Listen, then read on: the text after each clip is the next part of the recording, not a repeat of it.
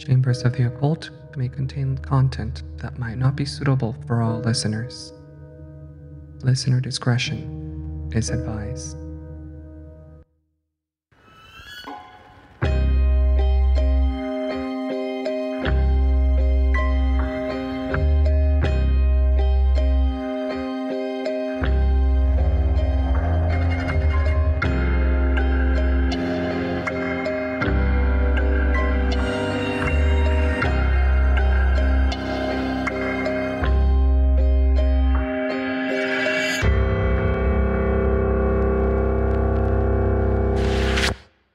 Welcome back. Welcome back. Welcome. Episode 6. To our podcast. Yeah. Hey guys. Chambers of the Occult. Woo, that's us. Woo. I'm Alexis. I'm Jay. I'm Kai. And welcome. And welcome. That was not planned. Improv, you know. If you guys know us, we're big on that. So. Yes, we are. I'm actually Jay, not Alexis. If you're listening for the first time. Oh yeah, that's so true. Oh, I'm Alexis. Yeah. I'm Kai. All right. And we've made it to half a dozen. We have. That's so crazy. Yay. I know. It's amazing. We could have a chicken. What? A chicken? Half a Can dozen. we what are we gonna name it? What? Peckers. Why Okay, where did the term dozen come from? Like, why did we decide a dozen is 12? I think that goes facts. beyond my degree. Like,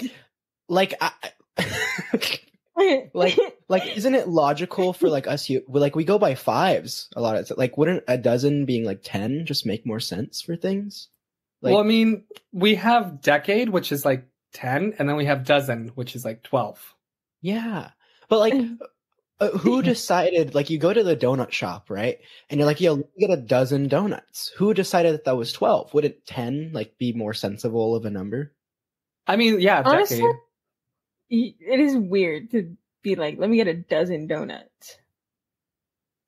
But can you imagine going? Well, because we're so used to it nowadays. But could you imagine going? Like, can I get a decade donuts? But that's time wise, though. That's for time. That's 10 years, though. Yeah. Exactly. So you get a 10-year long supply of donuts. There you go. It's like the subscription service to your local donut shop. Subscribe to our dozen donut That should be our next business endeavor. Yeah, I was gonna say decade memberships. Yeah. Yeah, that's amazing start to our podcast. Are you tired of those yearly commitments? You don't want to subscribe to them yearly? Try our dozen. No, shoot. I can't fucking it up. Oh my God. Are you God, tired you of going to up. the donut shop and buying a dozen donuts every week? Well, we've got a solution for you. A decade Come plan. on in. Check out our new decade plan for our donuts. Yeah, you heard For it the right. next 10 years, you have a membership. I'd pay for I hate it. everything. I don't know. Honestly, Yeah. if it was like a set price that would not go up, that'd be How competing much? with Like, inflation. okay, would it be like a monthly payment, like a yearly payment, or That's would it what be I was like, gonna ask. like a 10-year long payment? I think like If it's it could be either way. Like nowadays, you can either like pay for your membership for the full year or like month for month. I want That's- it's like a an lot of money. endeavor. Yeah. Yeah, 10 Yeah. years. You give Anyway. anyway, episode 6, Chambers of the Occult.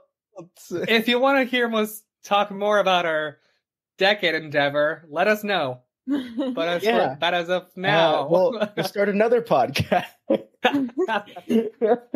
call the decade endeavor. Yeah. Yeah. Oh, that's actually kind of cool. I don't know. Rolls Yeah, off it the is tongue. actually. Anyway, hope you guys are doing well. Everyone listening, Jay, Alexis, hope you guys are good. I am doing well. Cool. I have water. I have coffee because I was feeling sleepy. And I am ready. Don't fall asleep. I will not. Not with this story. In the middle of your story. Oh, wow. You're just going to hear me snoring. Dramatic effect. Yeah. All right. So where do you guys feel like going today? To bed. Shoot. Romania. I don't have a bed story plan today. I also don't have a Romanian story plan today. I sort of have a bed story. Like there's a bed element to it. Okay. Oh, okay. Sing me a lullaby. Mine doesn't. Interesting. A lullaby? Right. Cool. So I'll be telling you a true crime story. And we're not heading to Romania. We're not heading to the bed. We're heading to... Sorry. Maybe next time. Yeah. If you want us to tell bedtime stories, send us an email. Yeah, email me directly. I take commission for reading bedtime stories. If you find her, why did you say it like that? That's such a lie. Please don't email me. You don't take commissions yet. Not yet, at least. Yeah, I still need to get it all set up and everything. Like those ASMR and stuff. Yeah, exactly. Once upon a time. No way. All right, yeah. Let's sorry for the invasion of your ears. Let's stop that right now. I'm taking you to New Mexico before we lose listeners. Ooh, New Mexico. Okay. Yeah, I'm gonna take you away from bedtime stories and take you to New Mexico. Away. Okay. So we're gonna go back in time. Yes. Whoa. And we're gonna go to back in time because that's very specific. I love that place. That's crazy. So we're going to Belen, New Mexico. Okay. That's where Tara Calico was born. Have you heard of Tara? No, but I know what a calico is. Her last name too. I have not heard of her. So she was born on February. Big difference. Jesus. She was born on February 28, 1969. She's a Pisces, if you're interested. And she lived in Belen, New Mexico with her mom, Patty Dole, and her stepdad, John, and her stepsister, Michelle. And that's it for the family. Okay. And they lived in the Rio Grande suburb community. So Tara was very active. She was very active in high school. She did track, cheering, and at this point she had already graduated and she was attending the University of New Mexico in Valencia. And she was still active after high school. She liked to play tennis and she liked to go on bike rides. Okay. Yeah, so it was on the morning of Tuesday, September 20th of 1988, when she told her mom, Patty, that she was going to go on for a bike ride. And this wasn't out of the normal. She was a very active girl. But Tara's bike had a flat tire from a few days ago. So Tara just asked her mom if she could take her hot pink Huffy 10-speed bike.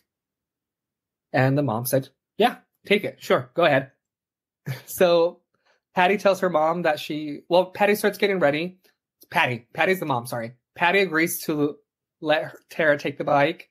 And around 9:30 in the morning, Tara's getting ready to head out. And she tells her mom, Patty, that she'll be back around 11:30.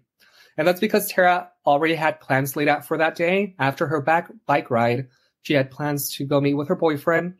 And after that, she was going to have a tennis game followed by some college classes. Okay. So it was a busy day. Also, Tara told her mom that if she wasn't back by noon, that she should come get her. And that wasn't out of the normal, just because in case Tara lost track of time, she still had plans, so she had to be places. And she was good at timekeeping, but in case, she missed her bike ride or something, she still wanted to be able to make it. So she told her mom, like, hey, keep an eye on the time. If I'm late, come get me because I have plans. So she says goodbye to her mom. She turns on her Walkman and she sets off on her usual route. Now, Tara was a very active cyclist who went on lots of bike rides. It was almost daily that she went on bike rides, and sometimes her mom would join her. But this time she was just going on her own. So this route that she took included, it was a long stretch of the New Mexico State Road 47, and it was near her home, so it wasn't too far. But these rides were a part of her regular exercise regimen, and she was known to be very disciplined about her cycling. Okay, so she was big on cycling. Yeah. My brother used to be a cyclist. Ah, what happened? Are you talking about? He still is. Like he still loves to ride bikes and has like a bike collection, but he's not as into it anymore. Okay, he'll collect them. He just won't ride them. Yeah. Okay. That wasn't Tara. Mm-mm. Yeah. So Patty didn't actually like the route that Tara was taking because it was kind of isolated once you get outside of the neighborhood.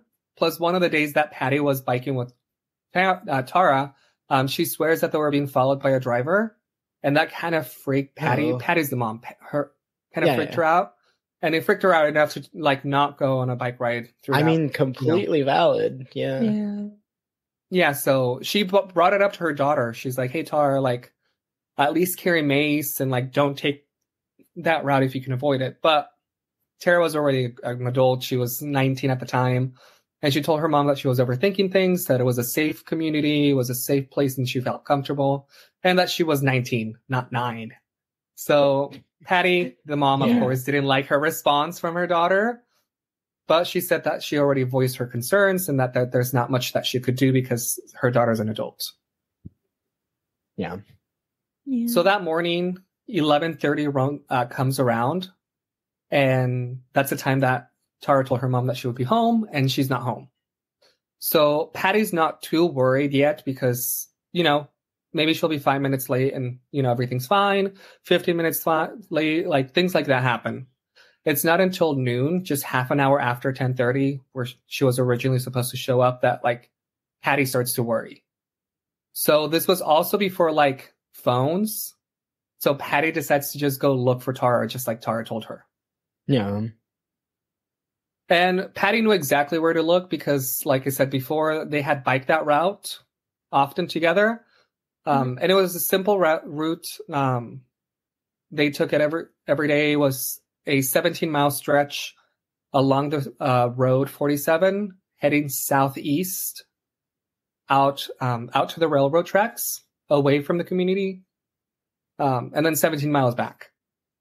So Patty drives up there, hoping to get a glimpse of the pink bike, or maybe she got a flat tire, but there's no sign. So she starts driving back, hoping that when she gets home, Tara's already home. But by this time, when Patty gets home, she becomes even more worried because Tara's not there. There's no sign of that pink bike. So together with her husband, John, they call the police to report her missing. And right off the bat, law enforcement takes this very seriously. And search efforts began that very Tuesday that she went missing. When was all of this again? Like so this was in 1988. Okay.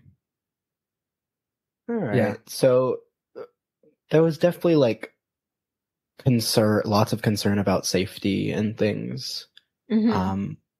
What did the police like end up doing, I guess? So no, that's a good question, because after they told the police, the family, they told them what happened, and the police took the family's word right off the bat that this was really out of character for her. That's good. Yeah, especially because, I'm sure the family explained, it's like, hey, it's not just like her usual bike ride. She has school, a tennis match, and she has plans to meet with her boyfriend. It's not like it was the only thing she had planned for the day. Yeah. So the first, I don't know how much you know when someone goes missing, but the first 48 hours are really crucial to locate the missing person. They are. Yeah. Because after those 48 hours, the chance of finding the person just dramatically drops. Yeah. So it was actually really great that the police got on the case right off the bat. And they're like, she's missing.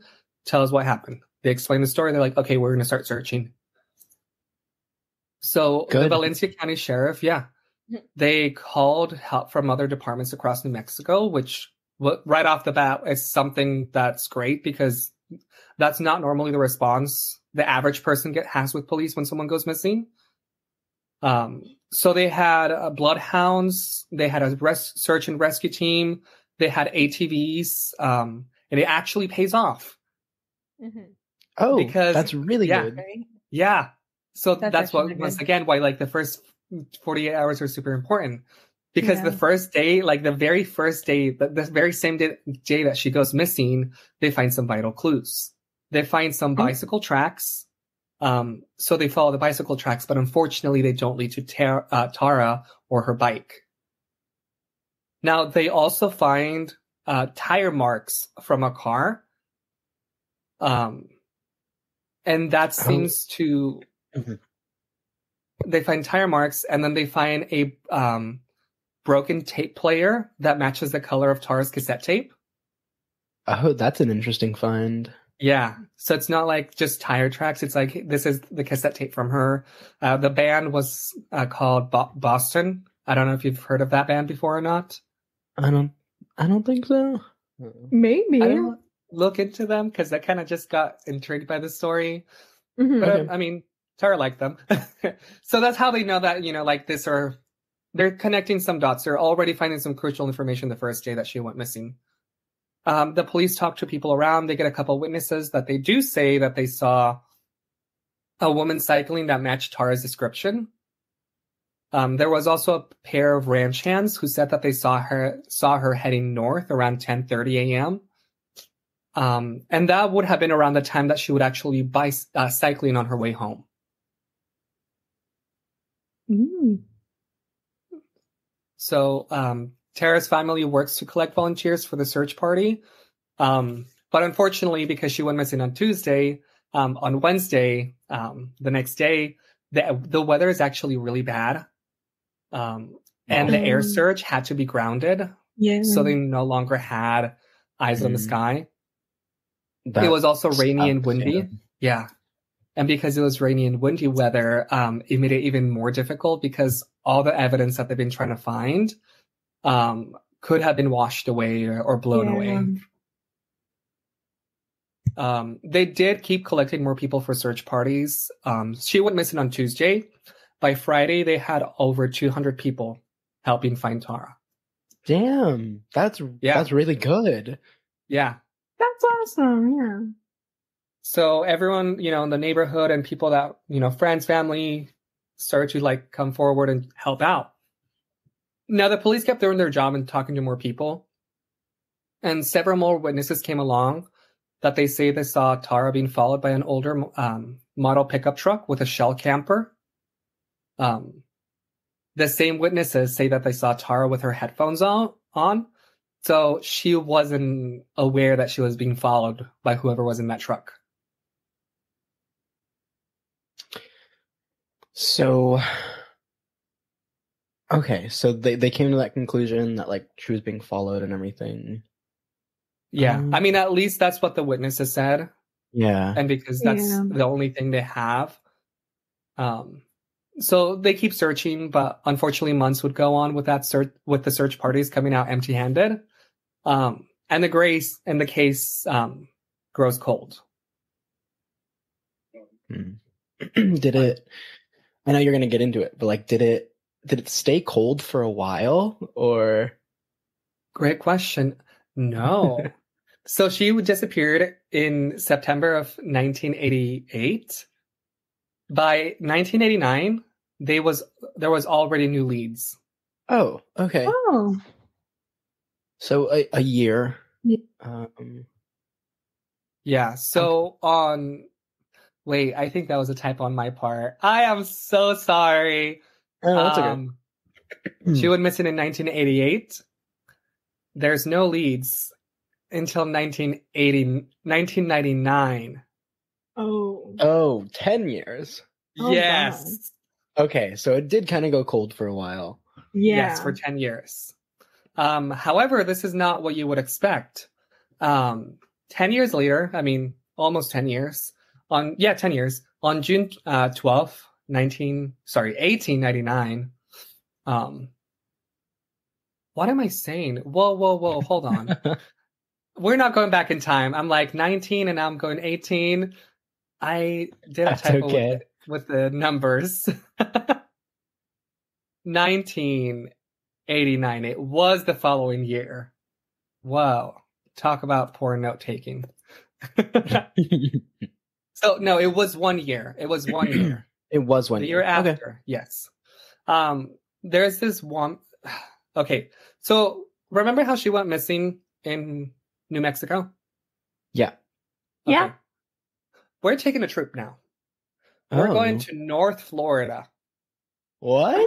Whoa. Yeah. That's like across the country. It really is. So on June 12th, 1989, there's this woman in a convenience store that's all the way in Port St. Joe in North Florida. And she's in the parking lot of this convenience store, and she sees a white van with a guy in the driver's seat, no one in the passenger side. So the woman goes inside, she buys the stuff that she needs, and when she comes out of the store, the van is gone. And she sees that where the van used to be, there's now a Polaroid picture laying on the ground. Oh.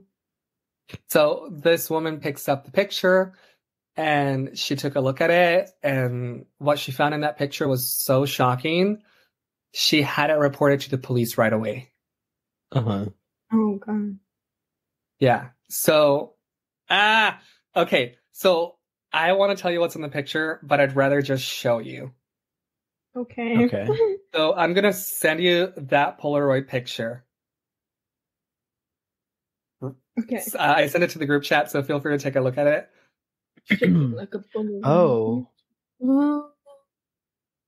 Yeah, so that Polaroid picture showed two people, a young woman and a young boy, who are both bound and seemingly gagged, lying in the back of a van or a similar enclosed space with a dark interior. The woman is seen with a duct tape over her mouth, suggesting that she's been gagged, and her hands are behind her back, which could indicate that they're tied or bound, and her expression and her position and her body language are kind of like just a little bit of in distress. Yeah. I mean, you can see the picture. The woman who found the picture described the man that was in the van, and she said that he was like a 30-year-old man with a mustache. It was very vague. It was the only thing they had. So they set up a roadblock, but there were no clues. And after 6 weeks, with the police having no answers about this Polaroid picture in Florida, they asked the public for help. So they released the picture. They were asking for help. And back in New Mexico, John and his family hear from one of John's friends about the picture. Because a friend told John that's like, hey, I just saw your daughter in the news. And John is kind of like, what do you mean you saw my daughter in the news? So as soon as the family sees the picture, they rush down to Florida. Yeah. Yeah. Of course. And when this happens, this is where the FBI gets involved. Oh, shit. Yeah. Because now she's across, if it's her, it's across state lines. Oh, yeah. So the FBI steps in as the lead, and the FBI send the picture back to the lab for analysis. Now, the authorities were not sure if this was Tara in the picture, but Patty, Tara's mom, she was convinced that this girl in the Polaroid is her daughter. She said that this is what Tara looks like without makeup, and when it's been a while since she hasn't gotten a perm. In addition to that, she also points to like a scar in the girl's leg that matches the scar that Tara has. Wow, so like a lot's matching up. Yeah. Yeah. I'm sending you a picture right now. That's the picture of the Polaroid and a picture of Tara as well. Oh yeah, definitely. Oh yeah, definitely see that resemblance. Yeah. So the FBI also sees that there's a book in the picture, and they try to blow it up. just to see what the book next to the girl is. And the family immediately recognizes the book. Because the book next to what people believe it's Tara, it's called My Sweet Adrena by V.C. Andrews. And it turns out that, according to the family, that was Tara's favorite book. Oh. So now there's just like a few more things connecting, because there's a picture. The family says it's her without makeup, without having her hair done in a while. There's that scar. And now book, everything's pointing to it next to her. Yes. So they also noticed that there's like a phone number scratched into the book, but not all the numbers were visible in the Polaroid because they got cut off. So the FBI just tries to figure out how many combinations they can do with that phone number. And it's not helpful because there's over 300 combinations with those missing numbers. I'm looking at the picture right now, and there's a phone number etched into the book. Yeah, it's hard to see. I couldn't find it either, but like, I know. I mean, probably easier to see like on the actual Polaroid. Yeah. It's also hard to see in the picture the name of the book. You can make it out now that I said it, but the FBI blew it up so they could get a better look, and that's when they noticed the phone number. I see. But with the couple numbers that were cut off from that phone number, it could have been up to 300 combinations possible. Yeah. So the law enforcers reached out to the Polaroid companies to get information about the film they used, since Polaroids were still relatively new during this time. And they wanted to track down where this Polaroid was distributed.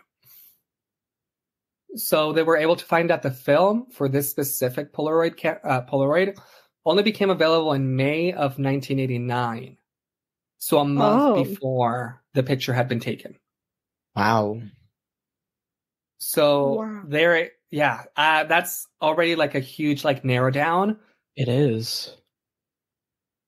So during that whole time, the picture was sent back to the labs, and the labs was Los Alamos National Laboratory in New Mexico, which was like a renowned institute. But the reports varied of what they came up with. Because according to the Albuquerque Tribune back in 2003, John and Patty say that John and Patty were told by the lab that based on the girl's ears and the hairline, that it was definitely Tara. Oh, no. Yeah.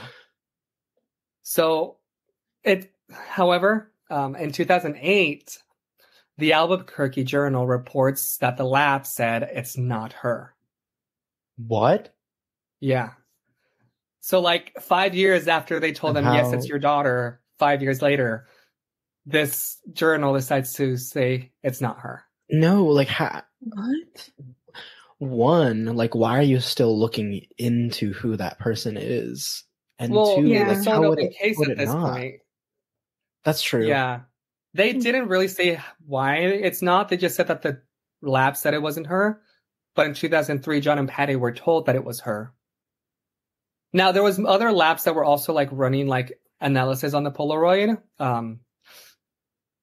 The Scotland Yard in the United Kingdom got involved, and they did their own analysis of the Polaroid. Whoa. Yeah. So Scotland Yard said in 2006 that this is definitely Tara. What? Which is it? I'm going to go with what the lab said, just because the lab said yes, and then the journal said no. And the journal didn't do their analysis. And also, like, the family said yes. Like, yeah. So... That's true. Yeah. That's true, yeah. Unfortunately, there would be, like, no sign of, like, Tara or no leads. And unfortunately, in 2006, Patty, Tara's mom, passed away. Okay. So she passed away without knowing what happened to her daughter, where she was. Yeah. And in 2008, 2 years after Patty's death, it's where things get more interesting. So the new Valencia County Sheriff goes on record with a shocking announcement. In an interview with the Valencia County News Bulletin, that was published 20 years after Tara's kidnapping. The Valencia County Sheriff, his name is Rene. Whoa. I was able to say this earlier, and it's not even Send that it hard to of a me. I'll name. say it. Renee, there we go. Renee Rivera. He says that he knows exactly what happened to Tara. Oh, what? Yeah. How? So 20 years after he goes missing, this new sheriff says, I know exactly what happened to her. And he knows exactly who's responsible. Renee also says that the two suspects were teenagers back in 1988 when Tara vanished, and that they had help. Okay. How long? Okay. It kind of sounds like he's known this for a long time. Why didn't he speak up before? Well, he was at this point. It's when he became the new sheriff. So he wasn't a sheriff when it first went down. So he ends up telling that he says that the teenagers had help when Tara vanished because they needed help when they got rid of the body. Oh. Yeah. He says that it didn't work alone, and he believes that Tara Calico never left New Mexico alive, not even Valencia County. Wow. And why do you know this, sir? Yeah. No, it's a whole 360 because a year later you're like, oh my God, like she was maybe in Florida. Also, there's never any clues of who the boy in that Polaroid is. Yeah. Like they haven't been able to like identify him or like have a matching suspect, or like a missing person case that matches the description of this kid. That's so sad. So, the theory of the sheriff is that he clarifies that he doesn't think he doesn't think Tara is in the Polaroid, even though the picture of the girl in the Polaroid has never been linked to anyone else's case, just Tara's. He said he's been on the case for a long time, since like 96. And that he's been used to all kinds of wild goose chases from like tipsters and psychics, and everything in between. He said that he followed a ton of leads and that he dug up multiple places where Tara was rumored to be buried, only to come up empty-handed. But that he's now ready to lay out what he believed happened to Tara.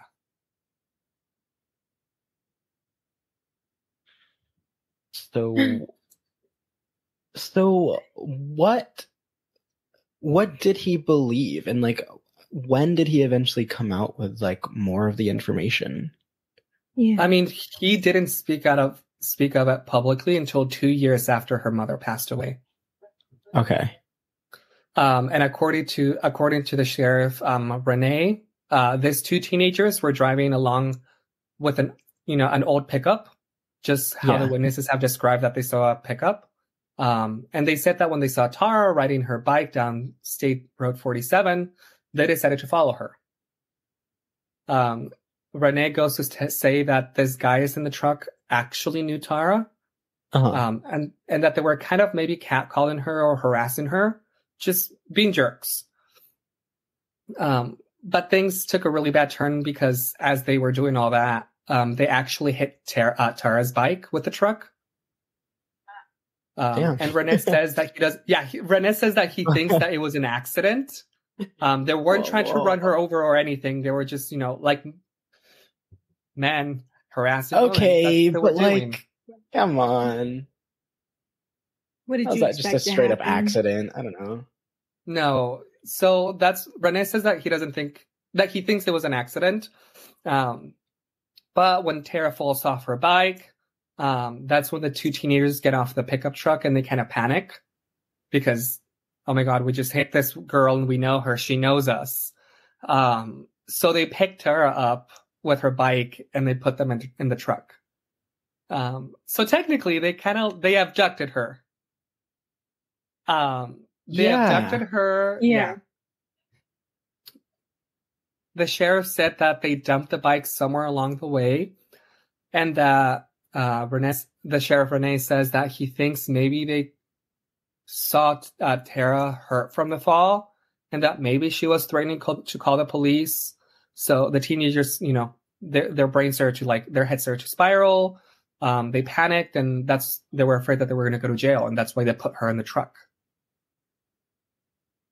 That is a very logical way to handle the situation. I would do the same. I guess so. You want to put it? No, so according to Renee, in the same interview, he says that when the boys got rid of Tara's body, again, remember, I said they didn't do it alone. Yeah. So I don't think he has a theory of exactly what happens. He thinks that this guy's had help from at least 2 more people. He thinks he knows who they are, but he won't name them formally. And after his interview goes to the press, Tara's surviving family waits with this horrible anticipation. They're desperate to see who these 2 mysterious guys who are gonna be arrested are, so the family can finally learn what happened and they can fill in all those pieces. They can get that closure after 20 long years. Yeah. But the thing is that even the sheriff says that he has a solid case ready, like he has it put together, but that he won't name them until he says that he has hard concrete evidence, like the body or the bike or a piece of clothing. So you can imagine this would just make the family more mad. Yeah. Of course. Because how are you, the sheriff, going to go public and drop this bombshell on us? Yeah. And then just let it fizzle? How does this guy even know? Where did he get this information from? Yeah, so sorry to tell you, but nothing comes of this. What Tara's the fuck? family. I know. What the fuck? Tara's family is just again left to wait and watch. No arrest happened. No information got released to the public. Tara's disappearance just cools off again. And the investigation continues for a bit as well. The 20th anniversary of her missing, the 20th anniversary of the Polaroid comes and goes. Nothing happens. So it was when that 20th anniversary came of the Polaroid being found, that things started to move again, because we're going to go back to Florida now. We're jumping back and forth. I know that place. And Port St. Joe in Florida, the chief of the police himself, he was named David Barnes. He got a pair of images in the mail. So, okay. Yeah. From who? Yeah, so it's actually a pair of images of a boy with a marker drawn over his mouth to look like a duct tape. And they were trying to imitate the boy from the original Polaroid. From that, yeah. Okay. Yeah. So now the law investigators, they reported these photos that they were postmarked on June 10th, 2009, which was 2 days before the anniversary when the photo was found. So they think it's some kind of joke, or they're just trying to be have a gag or something like that. But the local newspaper gets the same photo as well. So it's not only Florida that got it, but the local newspapers in Albuquerque also got the photo. And that's when they turn it over to police. And the thing is that the girl in the Polaroid and the girl was never 100% positively ID'd as Tara. And after 20 years, the boy has still gone unidentified. So the enforcers do take it seriously. And at least for a little while, because they're pretty sure that it's just like a joke. Yeah. But what if it's connected? Exactly. Mm-hmm. You have to take those things seriously. Yeah. Yeah, so unfortunately, nothing happens. The case grows cold, and they close the case. These poor kids, man. Yeah. Like, so why? Go ahead.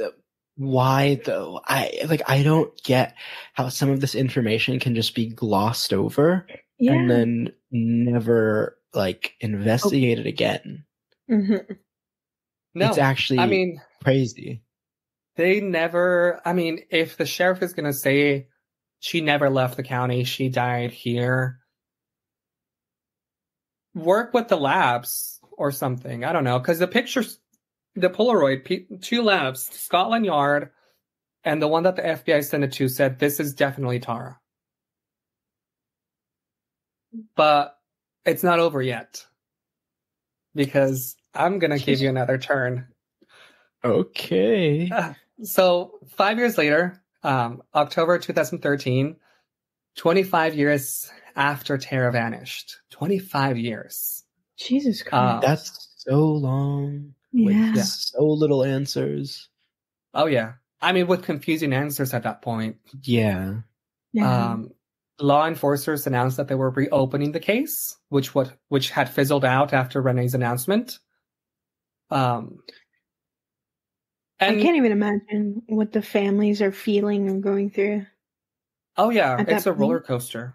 Yeah. Overall. yeah. It was a year before the Polaroid shows up. The Polaroid shows up. They say it's your daughter. They see the picture. They have hope because, oh my gosh, she's alive. But where is she? And then years go by before anything else happens. But there was a task force made up of both federal and local officials, which were being assembled to try and finally get an answer. And the Albuquerque Journal's article says that they were not really interested in solving just this case, but they were interested in solving generally just cold cases. Yeah. They were looking to reopen them, look at old evidence, and try to get new evidence with modern technology. Because it had been 25 years. Exactly. There's so much at this point. So later that same October, the case reopened. Members of the task force start conducting more interviews in the Valencia County.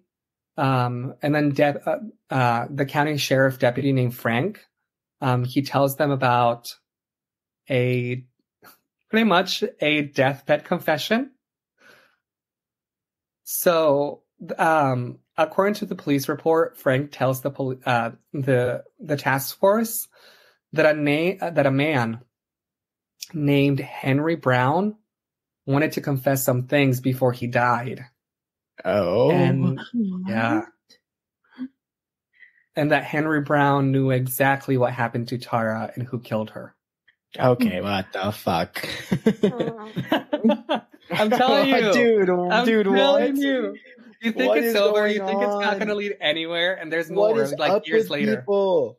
What is wrong with people? They're like, let me 20 years until I give evidence that would help solve a disappearance. Yeah, so Frank just tells the task force that Henry, the man that had the deathbed confession, back in 1988, this is the early 2000s, and this confession happened in 1988. Oh my God. He said Henry told him that in 1988, he used to live down a street from a trailer where this other guy lived. And he said that the other guy liked to have his buddies over to get high and party in the basement that he had built. And Henry would go over to actually party with them. And it all sounds just like fun and games. But the guy who lived in the trailer was named Lawrence Romero Jr. And this was the old sheriff's son. Oh. I literally just processed for me. No, we both did at the same time. Yeah, I know. There's a lot of names. There's been multiple sheriffs that have gone through the county during this whole missing person process. And it's like they all know something. Like, so Lawrence Romero Jr. was the old sheriff's son. And Frank tells the task force that Henry, the man in the deathbed, said that he was down in the basement one night, right around the time that Tara disappeared, and that he saw what could be called like a grave wrapped up in blue tarp, basically the size of like a human body. And that there were three guys, Lawrence and his buddies, Leroy and David, and one more unnamed man with like red hair. And that they kind of start talking about how they knew Tara because she used to date a friend of theirs, and now that and how they knew that she took the same bike ride every day, and how they have seen her on State Road 47 on her usual route. So they knew. Like, yeah. This was planned. And that they were driving this old pickup truck, and that they knocked her off her bike. But according to Henry, it doesn't stop there. Because Henry, the man in the deathbed, making his deathbed confession, he tells Frank that Lawrence, Leroy, and the redhead and David, they kidnapped Tara. They took her out to some gravel pits nearby and sexually assaulted her. Oh. Yeah. So fuck people. Yeah. Like fuck evil people. Yeah. Literally. No, so he says that she fought, and that even though she had just been like brutalized, Lawrence told Henry that she threatened to go to the police. So Lawrence got a knife and stabbed her. Wow. And what's the point? Like, why do you need to even do that? Oh, people are sick. There's no logic. I mean, I'm glad that I don't know why they did the things they do. Yeah, me too. But then he says that they put her body in the basement. And later they took it out of the redhead's house, dumping it in a nearby pond. So here's the thing. Lawrence liked to brag that since his dad was the sheriff, he could pretty much get away with committing crimes. Yeah. Yeah. So Lawrence was known to like brag about it to people. And as for the pink bike, the group said that they took it to a junkyard where it would never be found. Now, unfortunately, by the time that the task force hears this, this is years later. This took place literally when Tara went missing. Okay. And at this point, Frank has already resigned from the department. And Lawrence Romero Jr. Has already been dead for 20 years. Got it. And Henry, the man in the deathbed confession, he had already died as well. So there really wasn't a way to prove or disprove any of this. Yeah. Because everyone who like had like knowledge of it was just dead, basically. Yeah. And it's what's so unfortunate in cases like this. It's like, oh, we have new knowledge now, 20 years, but everyone involved 20 years ago is dead. Yeah. Yeah. So, remember how we talked about that report in 2008? The one where the sheriff, Renee, comes out and he's like, I've solved it. Yeah. So there's some connections between them. He said that there were teenage boys, that they had assistant, that Tara's bike got hit, and that they put her in the truck. Now, also Tara like threatening to like tell the law enforcement is also could also contribute to an idea of like a cover up. Because of course, like the dad's not going to want his son to go to jail for murder because like I have a reputation to upkeep. Yeah. So it feels like we're kind of seeing like a cover up, maybe. It's not always necessarily about like justice, like because she got killed, like there's not going to be justice. Maybe the sheriff was like, it's more about politics. Like I have to like save my image. You just got to stop being like a dick of a son and stop like stabbing people. No, literally. Yeah. But even with this story, we really don't have actual evidence of this. I mean, we don't have evidence of anything. We don't even know if the law enforcement did confirm this story. So it sucks. The most recent update is from 2018. It's from the Albuquerque Journal, and it was just unclear what steps the law enforcement took after this story. And it's unknown whether they searched the pond or the house where, it was said that she was kept in. Yeah. So we just have no idea. There's still that photograph. Is it really Tara? If it's not, who is that woman gagged in the back of the truck, and who is that boy next to her? It kind of just... Yes. Like, I know that there was more happening behind the scenes, but it just seems like they don't care about the little boy. Yeah. I mean, I didn't want to get too much into it because we can definitely cover this. There's a different story of another missing child that they think it's the boy in the picture. But it's never confirmed once again. Oh, okay. I see. Yeah, but once again, even with this Polaroid, they can't confirm it's Tara. They can't confirm who that kid is. It just feels unknown. Yeah. Michelle, her sister, is still alive. And she still wants to get the truth. Like, she still wants to know what happened to her sister. Yeah, of course. She's actually teamed up with one of Tara's old classmates named Melinda. And if you're interested, or you listeners, Melinda and Tara's sister, they have started an investigative podcast dedicated to solving Tara's case. Yes. So I think that's really cool. Yeah. So the sister and the old classmate, they started this podcast. And in April 2019, Melinda did say that she's gotten some new information that she has turned over to the law enforcement. Unfortunately, we don't know what this information is, but it could potentially help solve the case. And backing up, I hope so. So it's good to know that, there's still, at least her sister's still searching. And back in October 2019, the FBI posted that they were offering a $20,000 reward for information about this case, and that they can ask ask anyone with information to please contact them.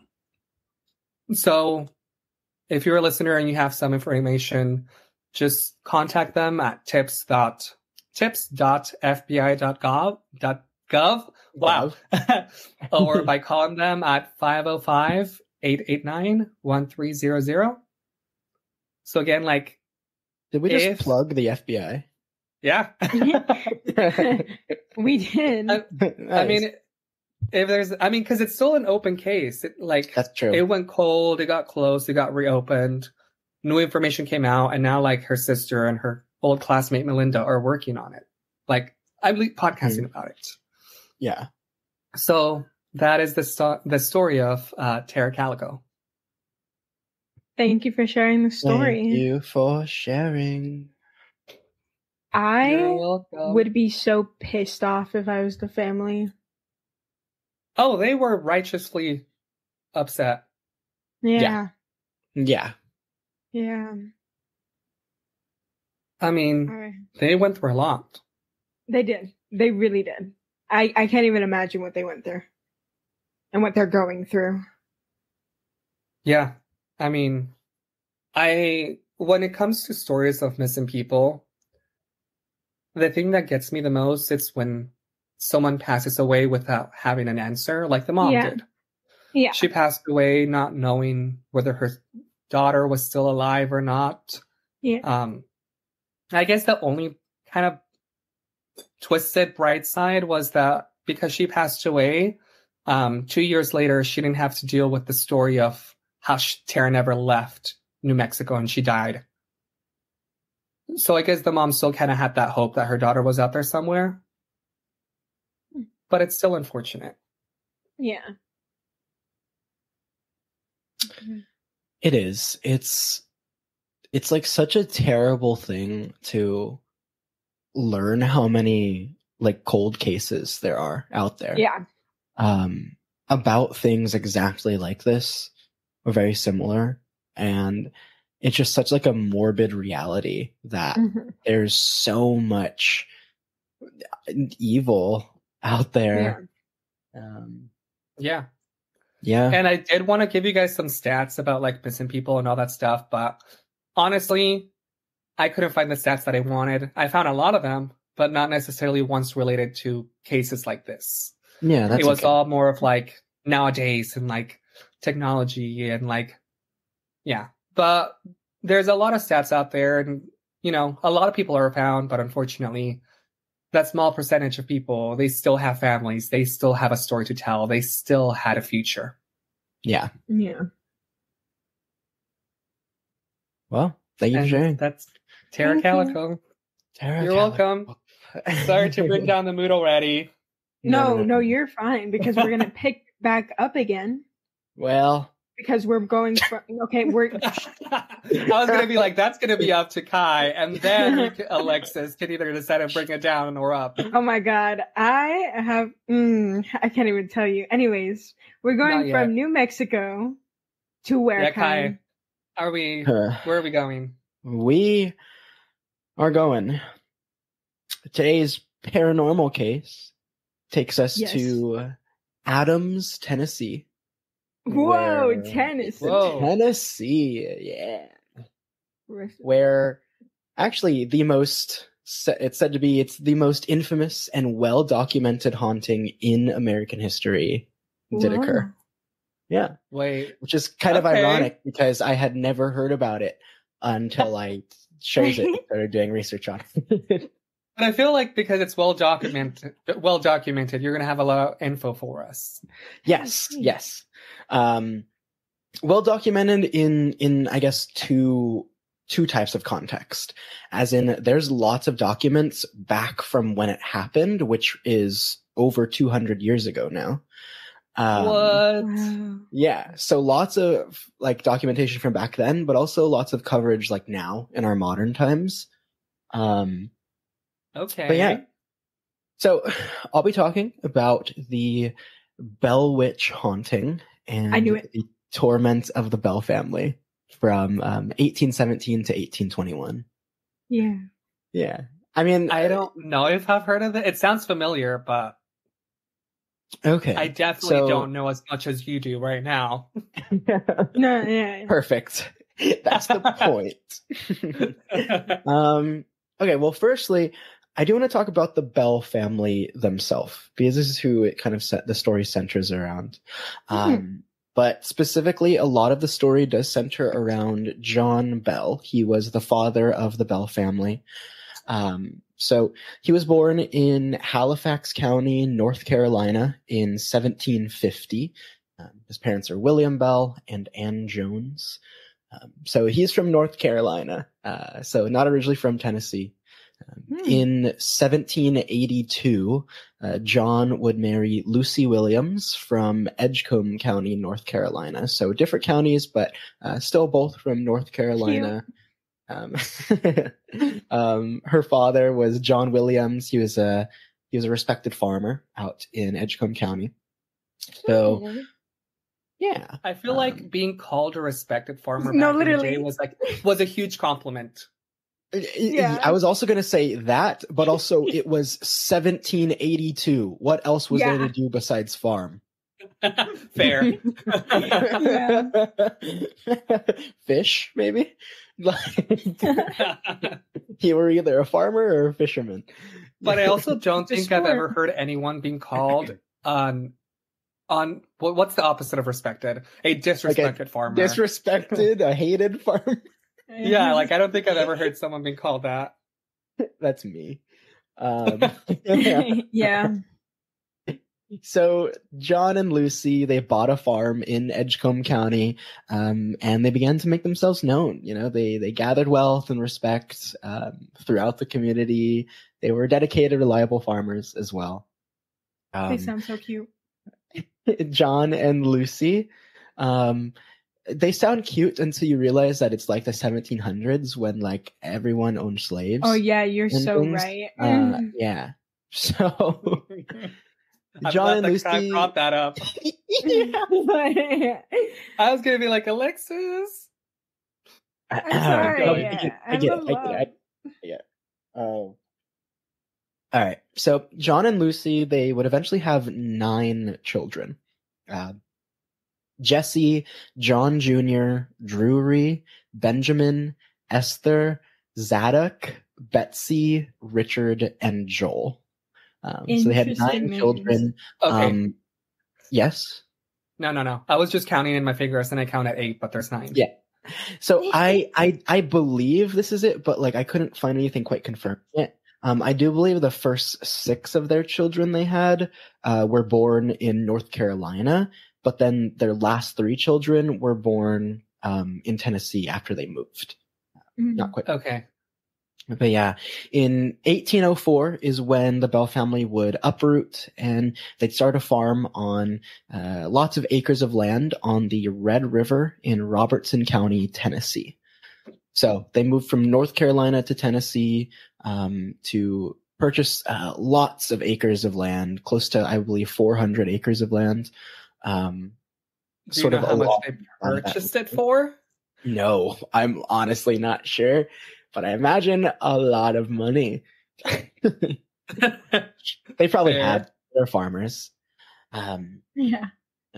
So their children, they would eventually grow up, begin to live their own lives, which I can get into in a little bit. But for now, let's talk about the hauntings. So the first sightings of the Bell Witch began in 1817. So 13 years after the Bell family had actually moved to Tennessee and moved to the farm. Spooky. 13 years after? Yeah, 13. No, so like they built a relatively fine life there, and their kids who were born in Tennessee, they were kind of grown up already, starting to live their lives. But yeah, so it was one day when John Bell, the father, he was out in his cornfield, just checking out his crops, and that's when he spotted a very strange looking animal. It was described as having the body of a dog and the head of a rabbit. I'm trying to picture that in my head. Okay. And it doesn't look right. Hold on. I know it's a stupid question, but was it like the body of a dog and then a tiny rabbit head size? Or was it like a dog-sized rabbit head? I'm not sure. There's that's one of actually the least documented things about it. About what exactly like the dog looked like. But I don't know. I still find it really funny. Such a well-documented case, except for what the creature that was spotted is. Exactly. Well, because it's all based on interpretation on like their drawings and things like that afterwards. Okay. But yeah, so body of a dog, head of a rabbit. Bell fired at the animal with his rifle, but instead of like it being hit, it simply just vanished. Just like out of thin air. Yeah. Like not into like sand or dust, just like no, it just disappeared. Like that's what it documented. It simply hallucinations with no trace. They were on drugs. Oh yeah, they were. Bell moved on. He didn't think much about what had happened, even though an animal vanished in front of his eyes. Yeah. He didn't think much of what had happened until later that night. And that's when things really started to begin. The Bell family began to hear like something beating on the outside of their log home, like trying to get in, something beating on the outside. The sounds kept getting more and more intense and forceful every night. But every time Bell and his sons ran outside to catch the culprit, there was, of course, nothing there that they could ever find. Now, some of these sounds started to eventually make their way inside the home, with reports of the children waking up in the middle of the night to the sound of rats gnawing at their bedposts. I know exactly what that sounds like. I never will hear that. We are going to move on. Invisible dogs fighting inside the house, outside, and even like chains dragging on the floor.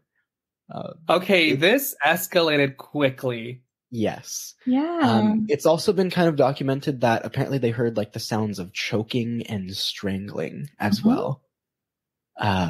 Heavy objects hitting the floor, sounds coming from the bedrooms as if the beds were being ripped apart. But nothing to actually cause any of this noise was ever found inside of the house.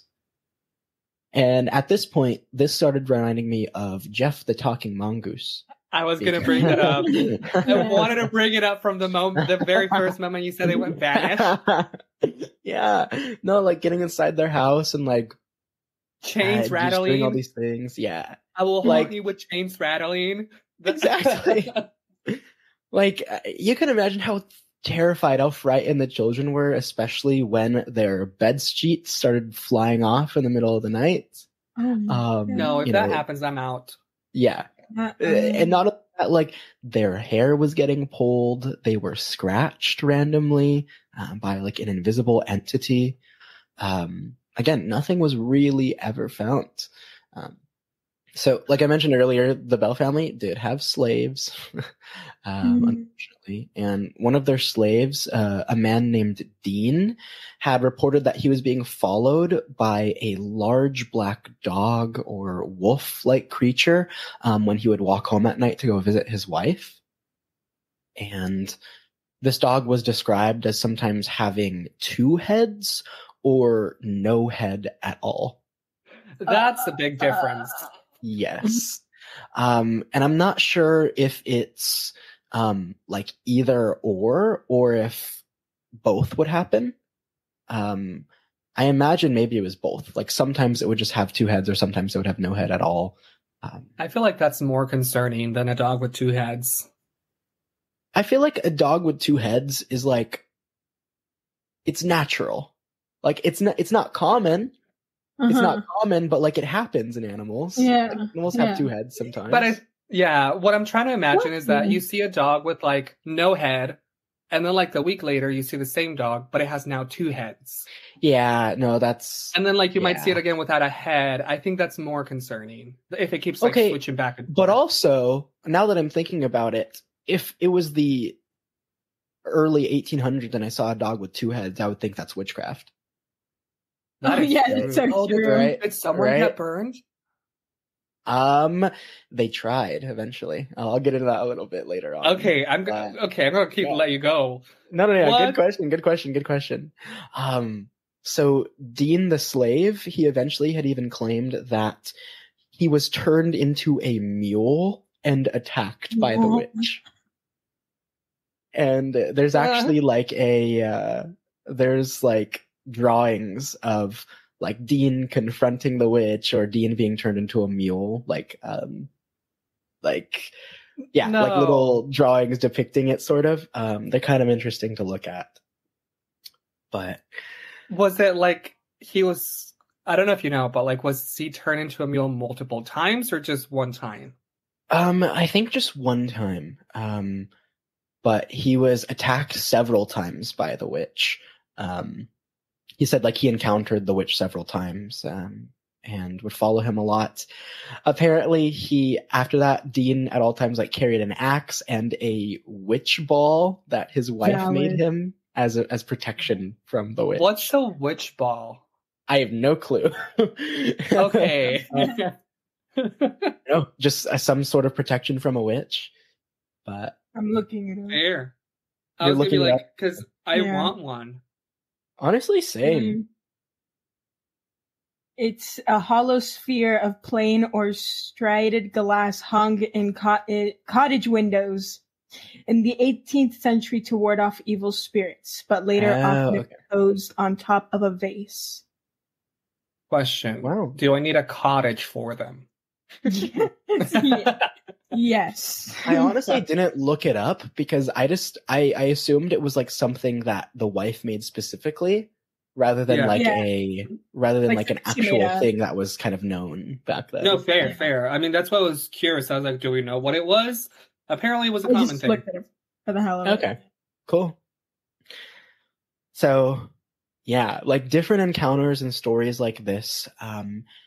But honestly, this is all pretty tame to what would happen after this. People are getting scratched, people are getting turned into a mule, and you tell me this is tame? Yeah, like at least in terms of violence, I guess. Yeah. The witch slowly began to manifest itself. The family started to hear faint whispers that sometimes sounded like an old woman singing hymns in the house. And the encounters with the children, especially Betsy, got much, much more violent. Betsy would be the target of most of the witch's torment over those couple of years. Betsy was she was the youngest daughter. And so I do believe she was, their ages aren't actually quite documented. But she was probably anywhere from like 13 to 16, somewhere like that. Okay. I'd kind of imagine her as like 13 or 14. No, fair. And she was the youngest out of 9, right? She was the youngest daughter, yeah. And there were two boys after her, but they came very soon after, so they were all around the same age. Okay. Yeah, so Betsy was the target of most of the witch's, violence and things like that. She just seemed to sort of hate her. The witch did. Poor Betsy would be. Yeah. Oh, I'm sure Betsy hated the witch too. Oh yeah, no, they definitely, it was a mutual hatred going on there. Betsy would be brutally slapped, beaten. Her hair would be violently pulled, even dragged a bit, and like very, very often there would be so many welts and bruises and found on her face, on her body, and it was all from this invisible entity that they couldn't figure out what it was yet. Poor Betsy. Yeah. Yeah.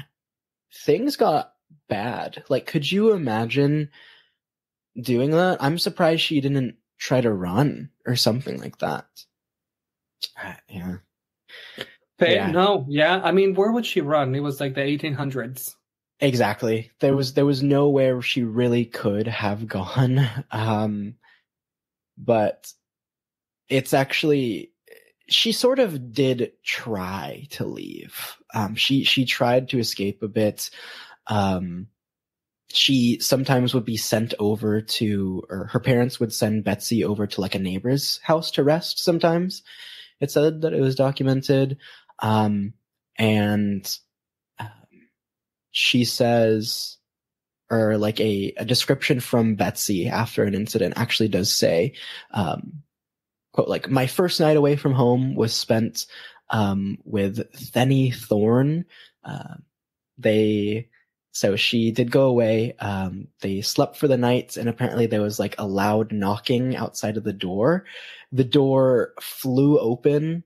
There was a big gust of wind. But then when they sprung up from the bed, the door wasn't open. But then Betsy heard a soft voice. It said, quote, Betsy, you should not have come here. You know I can follow you anywhere. Now get a good night's sleep. End quote. What? Oh my God. No. Was Betsy the only one that heard this? So Betsy heard this voice specifically, yes. It's not said that the other person heard it, but there have been people who heard other things from the witch too. No, what do you want? Leave me alone. Betsy said that a soft hand patted her cheek, and then the voice again assured her that she would be okay for the night. Yeah. For the night. For the night. Okay, so you're a good witch and a bad witch? Because it sounds like something was trying to take care of her or like make her feel better. No, and that's the thing. It's like it's literally said that at times the witch had even like displayed sort of bits of kindness, like to the people in the family. It's documented that the Bell Witch really liked Lucy, John Bell's wife, so the mom of the family. It said that the witch said, quote, or called Lucy, quote, the most perfect woman to walk the earth. Oh my gosh, that's so sweet though. Is it? My children are getting harassed, and I'm getting called the most perfect woman in the world. Yeah. Yeah, I don't know about that. What are you trying to? If I'm the most perfect woman in the world, are you telling me I got the most not perfect children? I guess so. I don't know. Apparently the witch like would give Lucy like fresh fruit and sing to her. What? And also later on, later on in the years, John Jr. and the witch would have like deep conversations with each other. Whoa. This is not a pet. You should not be talking to them just casually. This is Jeff the Mongoose, but unhinged. Jeff the Mongoose if he actually followed through with his threats. Yeah. Kill the poultry. Yeah. I will find you wherever you go, literally. Yeah. No, so I did jump ahead a little bit saying some of that, but like dude, no, it's actually kind of crazy that this witch is like all over the place. Yeah.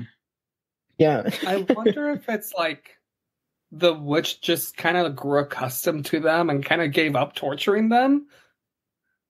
Not quite. So things got so bad that John, the father, he like broke his vow to keep it secret, and he let his neighbor and his close friend James Johnston know about what was happening to the family. Of course, Johnston and his wife were very skeptical about it, so they stayed the night one night. It was relatively okay. It was relatively okay at the start, but once they went to sleep that night, of course, their sheets were yanked off of their bed. But then Johnston, he jumped out of bed and yelled, "In the name of the Lord, who are you and what do you want?" Yes. Did he get a response? The witch didn't respond. Oh. But it was said that the rest of the night was peaceful. So the witch did not do anything else after that. Not sure why. But then the next day, the witch got scared. It sounds like it. She was like, okay, I'll take a little break. Could you imagine if it was like, you rip the sheets off, he says that line, and then the witch is just like, okay, we got a crazy one in here. I'm going to go away. Yeah, she's like, you mentioned the Lord. I'm gonna... No, it's fine. Yeah, he wouldn't like what I'm doing right now. Like, he wouldn't like you using his name in vain. Exactly. I'll let him take care of you tonight, not me. But yeah, though. The next day, Johnston like talked with the Bell family, and he said, quote, "It was likely an evil spirit, the kind that the Bible talks about." Oh my God. So that's what Johnston believed about this. And like this, it definitely is not where it ended. Not for the witch, and not for the exposure that this family would get from it as well.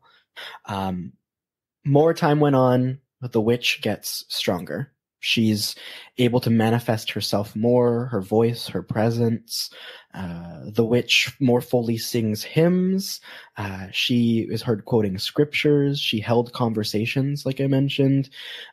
She even managed to quote 2 different sermons that were preached by reverends on the same day at the same time, miles apart, which implies that the witch could be in multiple places at once. I don't like that. Yeah. Multiple places in once. It's even documented that like she even had like superhuman speed, and she can move quickly. No, this is going to a different level.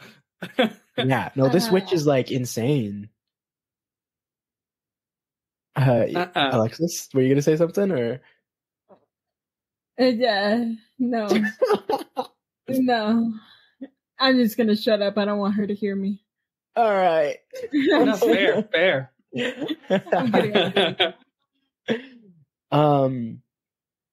Yeah, so there was, it's even said that the witch like gossiped about other households, and she'd like, this is Jeff as a witch. This is Jeff as a witch. She'd like leave, and then she'd come back in a bit to visit a home or something like that. And she brings the gossip. Yeah. It's crazy. It's actually crazy.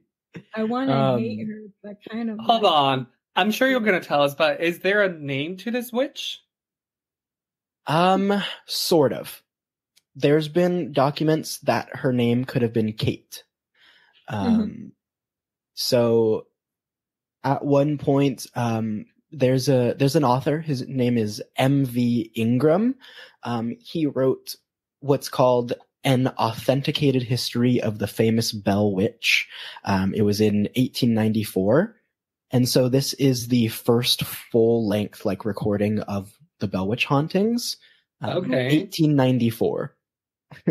And that's so long ago. Yeah, that's crazy. And that's why, like, it is a full-on book, and that's where a lot of this information is being drawn from. I'm glad that like someone wrote it down. Yes. So he actually said that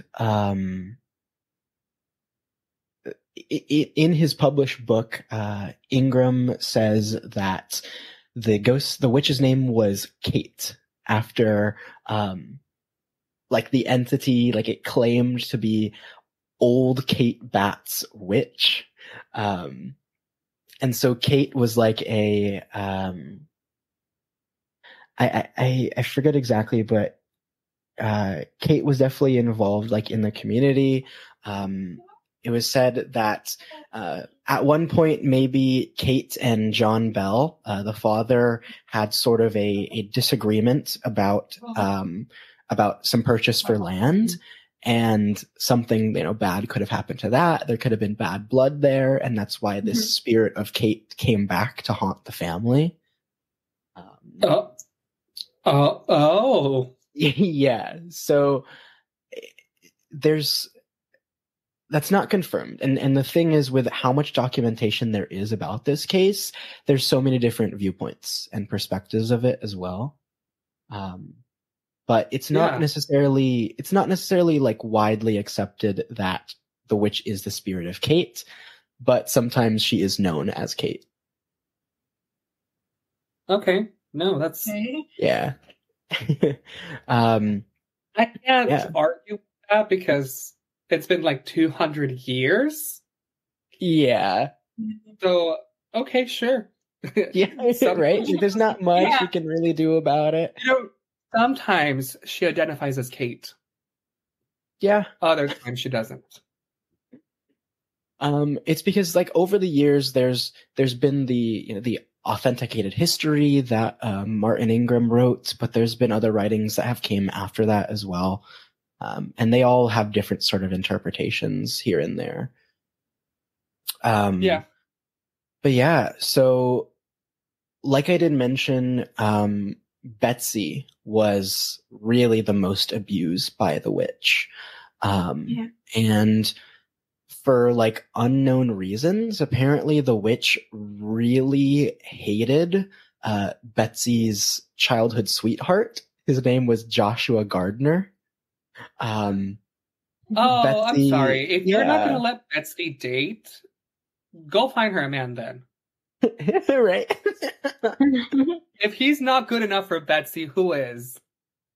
No, for real. So yeah, they were childhood sweethearts. They loved each other. They were wanting to, you know, be married. But the witch would, you know, taunt her, would abuse Betsy, to stop her from marrying Joshua.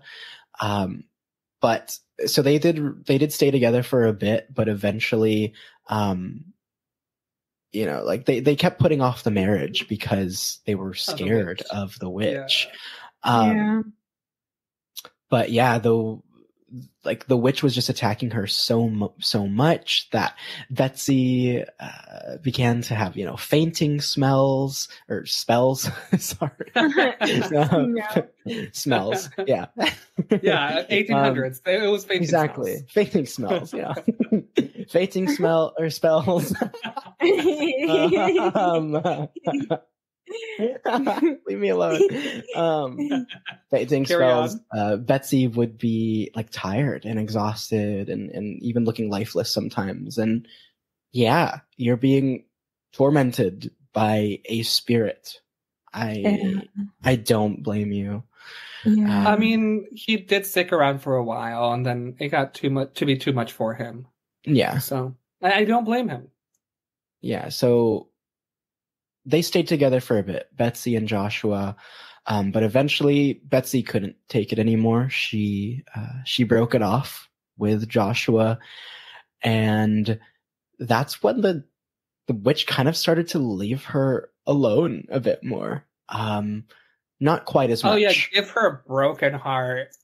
Yep. Oh. Broken heart, but I guess not for long, because Betsy eventually married her former teacher. I'm sorry? Richard Powell. Yeah. Yeah. So apparently Richard was actually Joshua and Betsy's like former teacher back when they were school kids. He was like 11 years older than her or something like that. No. And he said that it was just documented that like he had a fondness for her even while she was with Joshua.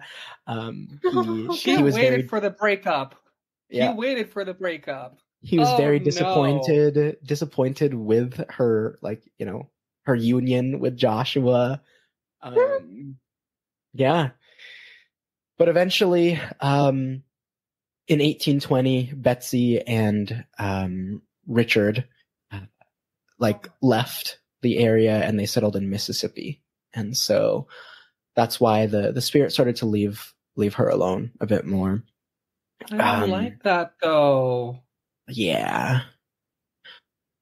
After this though, Betsy was not quite the focus of the witch anymore. Sure. It turned to John, the father. One of the central, one of the goals of the Bell Witch throughout the entire course of these years was wanting the death of John Sr., the father. So, the witch hated him for some reason. She called him Old Jack Bell, and she constantly, put curses on him, threatened him, abused him physically, just like Betsy as well. Throughout the years, it just got worse and worse. And, the witch really intended on killing him. And eventually she would. So John Sr. is actually, his death is the only death in American history to be attributed to the paranormal. Oh, wow. No. Wait, what? Yeah. So the Tennessee government recognized his death as paranormal. It's one of the only investigations that, like paranormal investigations, that was done by a government.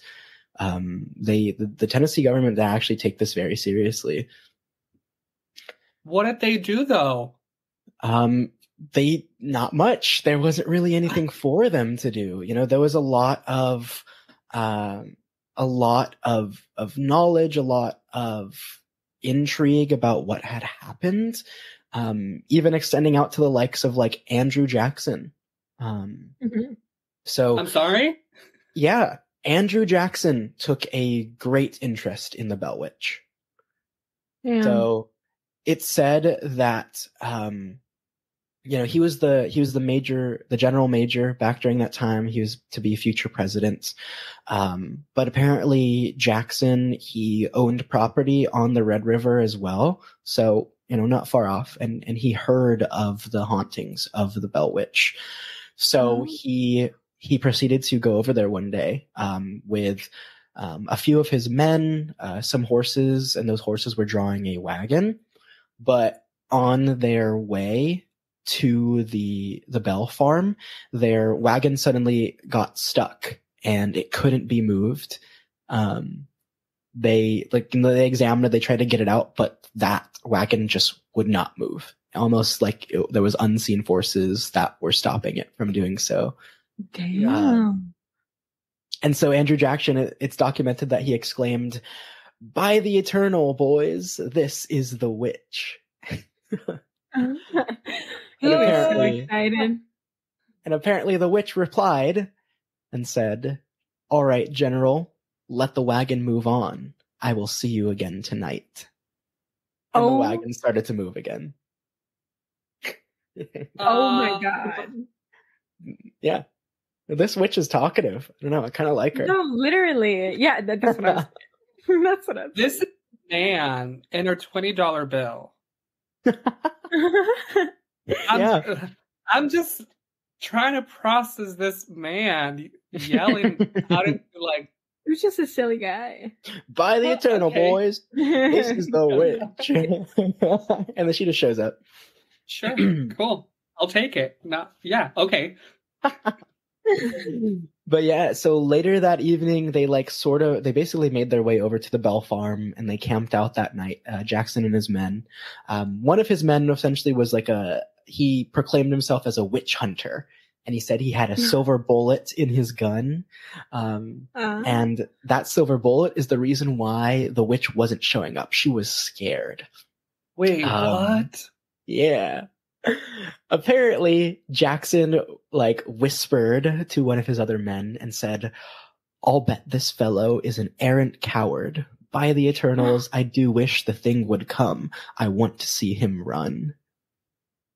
And after that, after a brief moment of silence, footsteps started to be heard, light footsteps on the floor, and a disembodied voice said, "All right, General, I am on hand and ready for business." Oh my God.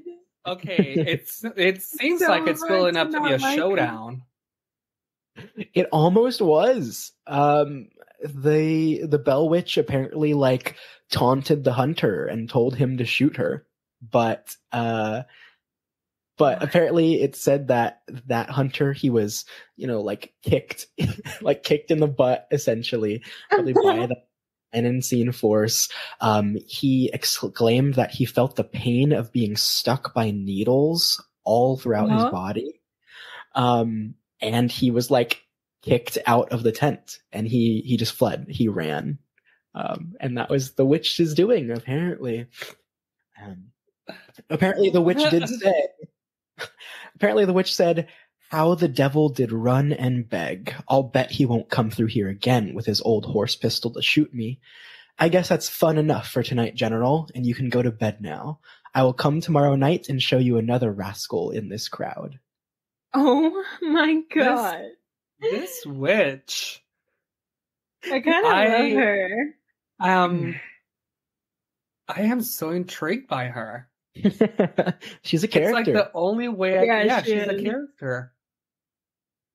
So Jackson and his men, they got scared and they ran away and went back to Nashville. Where Jackson was. I know I'm not supposed to like her because she's abusing people. Yeah, definitely. But it's hard not to kind of like her sometimes. Yeah. Anyway, that was a bit of a tangent. Because we were making our way towards John Sr. and his death. Yeah. So, like I said, that's one of the most like interesting parts about the story to me is that like the Tennessee government, this is the only death that is actually attributed to a paranormal source, and I think that's crazy. The story goes is that after everything happened to John, he was in his old age, old Jack Bell, as the witch called him. Old age, he was also being tormented by that witch. And of course, he just couldn't really carry on. Bell, he got sick and he basically was bedridden. He was cared for by John Jr., his son. So on December 19th, it said, the night of December 19th, John, of course, didn't get up to bed. So his son, John Jr., went to retrieve some medicine for him. But in the cupboard, instead of finding the regular medicine vials, he only found one vial, and it was full of a dark, smoky black liquid that he just, he didn't know what it was. That's the voice, interesting, though. Yeah. Mm-hmm. The voice of the witch appeared and said, "It's useless for you to try to relieve old Jack. I have got him this time. He will never get up from that bed again." She said she gave old Jack a big dose of it last night while he was fast asleep, which fixed him. No. John Jr. I'm sorry. John Jr. then did pass away the next day on December 20th, 1820. How old was he? He was born... Math time. He was born 1750, died 1820. So 70? 70 years. Yeah. Wow. Okay. Still, I mean, to be killed by a witch, that's a story. It's honestly still pretty young, too, in my opinion. So it's said that John Jr., he threw the vial into the fire and it erupted into a huge blue blaze. So whoa. Yeah. See, this is all before movies. So I kind of like how they were so descriptive of things that happened. Yeah. But it also begs the question of are they so descriptive because they're making it up? You know? Mm-hmm. True. I don't know. But yeah, John Sr.'s funeral was actually huge. People all over, heard of his passing. They had known of the Bell Witch hauntings. So that was a huge funeral service for him. And apparently, of course, the witch disrupted the funeral also. Oh my God, no. Leave the poor man alone. Things. Yeah. He was a respected farmer. Can you not respect him? He literally was. He was.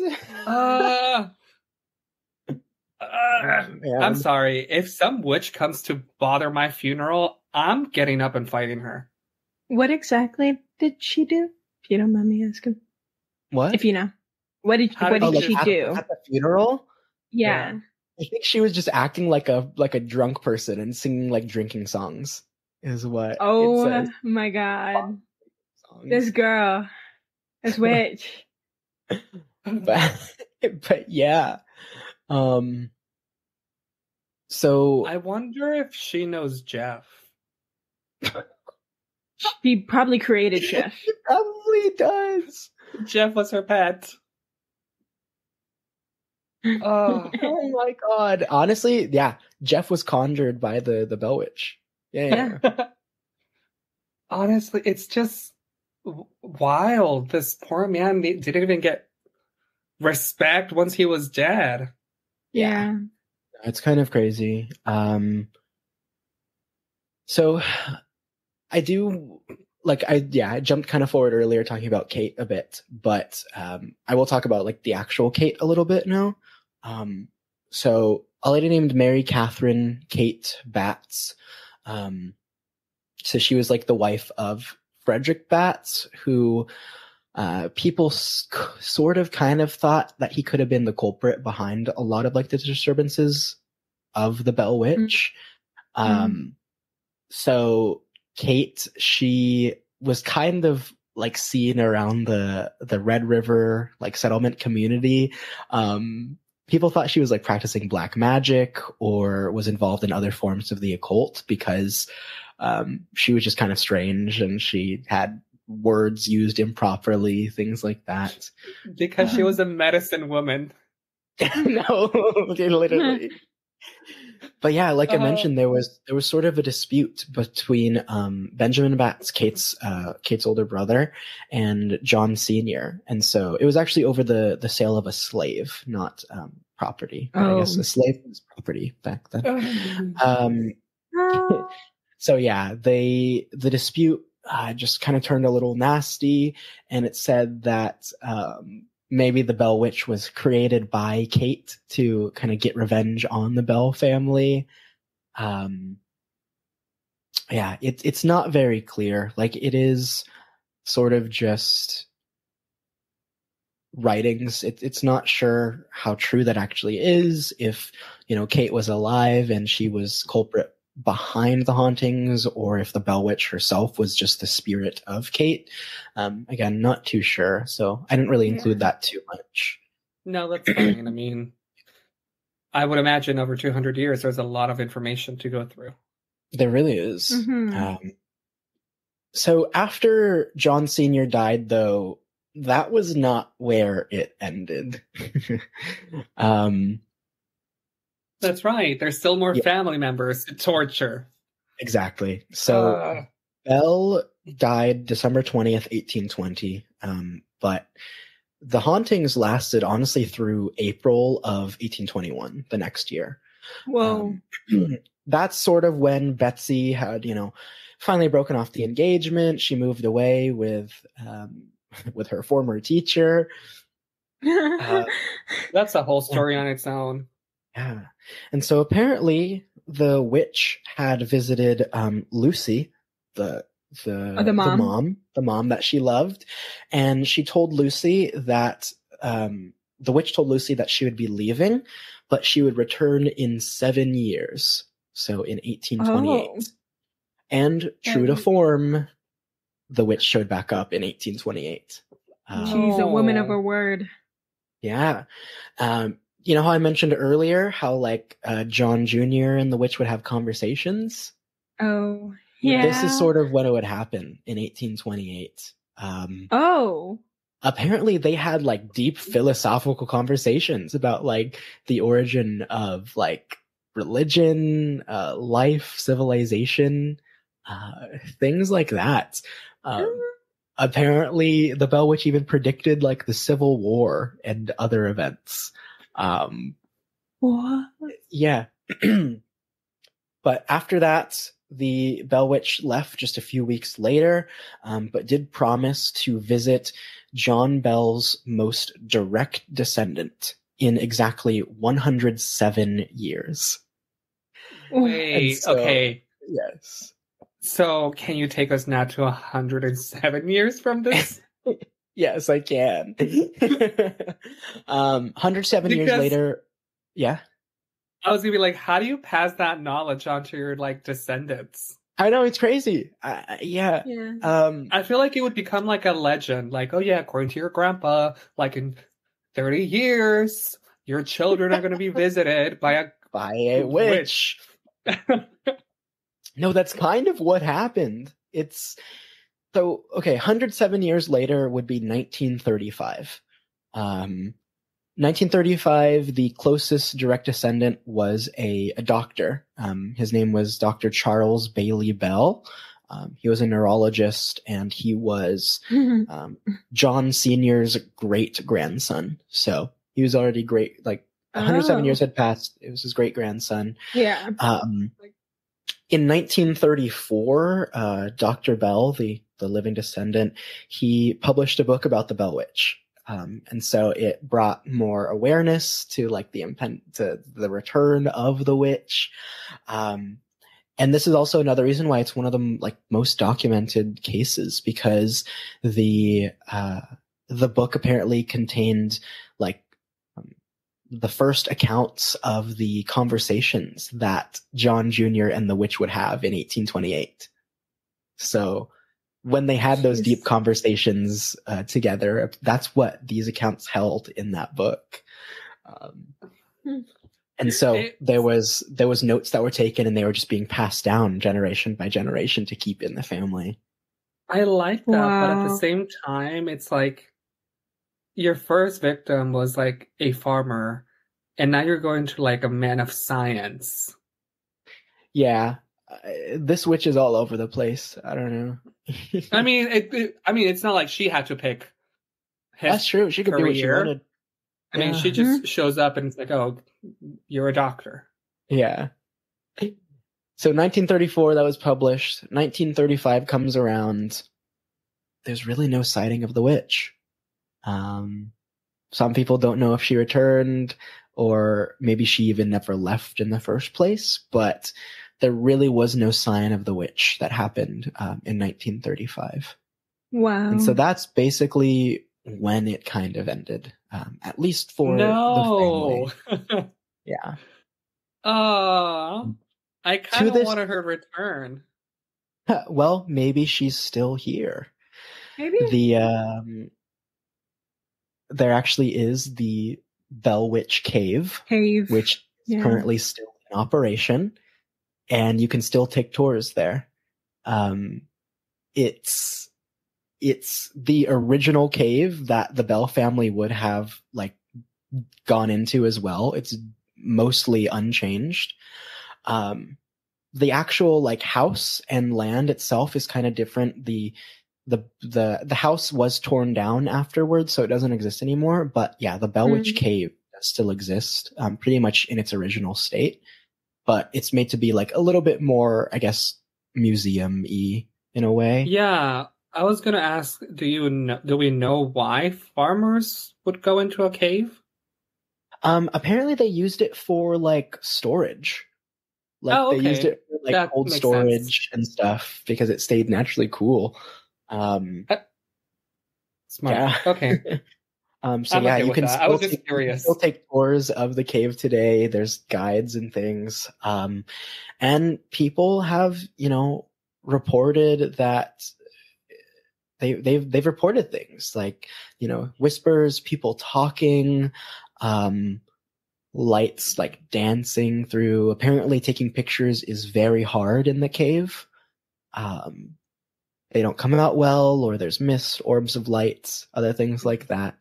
The cave was never directly tied to any of the hauntings, but it's still on the property and it's still there. So, who knows? It could still be part of it. Okay. So do you know if the doctor descendant lived near, like if he lived in the same state or like in the same county as the farm? Yes. So he lived in Nashville. He was a Nashville physician, so he was still in Tennessee. But I do believe, let me see how far Nashville is from like Adams. Yeah, because I was just wondering. I was like, maybe it wasn't close enough. 45-minute drive. Oh, I think that's close enough. She has super speed anyway. Yeah, exactly. She could easily go there. So yeah, he was not far. I don't know. The Dr. Bell eventually did pass away in 1945. So whoever the descendants are, give it, I don't know, another 107 years. Yeah, maybe she'll come back. Maybe they misheard of 107 and it's some other number. Yeah, on it, and like she came back, but they weren't expecting it, so she was just like, "Okay, what the fuck?" And then she got gave you a warning.